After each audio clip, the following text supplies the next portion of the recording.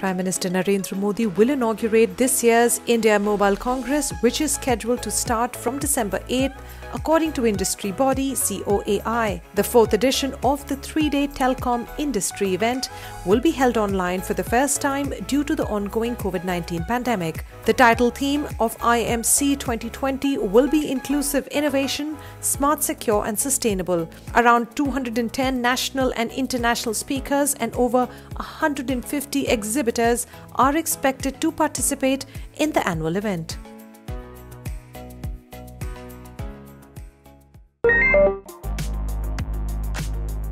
Vivo has launched a new mid-range smartphone in India, the Vivo Y51.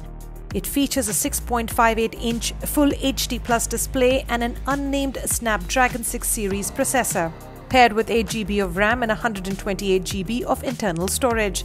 There's a 48-megapixel triple rear camera setup, a 16-megapixel selfie snapper and a 5000 mAh battery with support of 18 watts fast charging.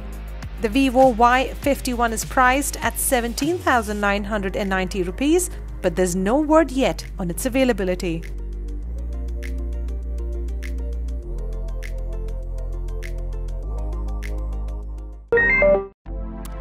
Vivo has started rolling out the latest Android 11 update to its recently launched Vivo V20 Pro 5G. The update is 3.6 GB in size and also brings along the November 2020 Android security patch. Android 11 brings several new features, including a separate section for messaging apps and a chat bubble similar to Facebook Messenger. There's also new media controls, a new screen recorder, a system-level smart home control menu, more restrictive permissions settings, and more.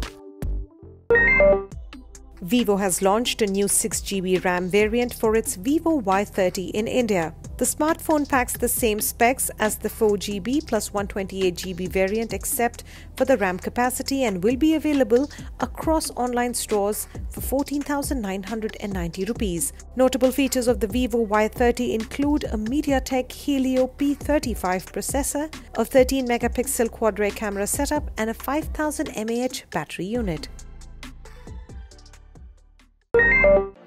A Chinese court has published a verdict on a contentious issue involving the Chinese smartphone maker Xiaomi. The court detailed that more than 20 million Xiaomi phones were intentionally injected with Trojan horse via an app between December 2018 and October 2019. The report adds that this particular app was used as a tool to profit from users through unsolicited ads and other illegitimate means. Although shocking, this seems to be a common practice with cheap Chinese smartphones, including Tenko and Infinix, who were also found guilty of the same malicious activity.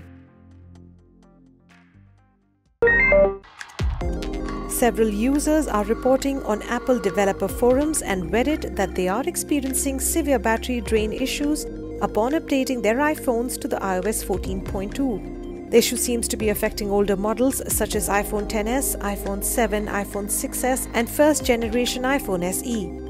The affected iPhones are reportedly losing over 50% charge in less than 30 minutes and are taking longer than usual to juice up. Nokia is reportedly planning to soon launch a new mid-ranger, the Nokia 5.4, and before the device is officially unveiled, tech news website MySmartPrice has detailed the full specifications of the phone. The Nokia 5.4 is tipped to feature a 6.39-inch HD Plus IPS LCD display and a Snapdragon 662 SoC paired with 4 GB RAM and 128 GB of storage. There's apparently a 48-megapixel quad camera setup at the back and a 16-megapixel selfie snapper and a 4000 mAh battery life. LG is looking to launch two new mid-range smartphones in India. The LG K42 and LG K52 have reportedly been spotted on Indian BIS certification website, hinting at their impending arrival in the country. Both the smartphones were unveiled in September in select markets and are MIL STD 1080G certified, which means that they can withstand extreme environments. The LG K52 has a 48-megapixel quad-rear camera setup, while the LG K42 has a 13-megapixel primary lens.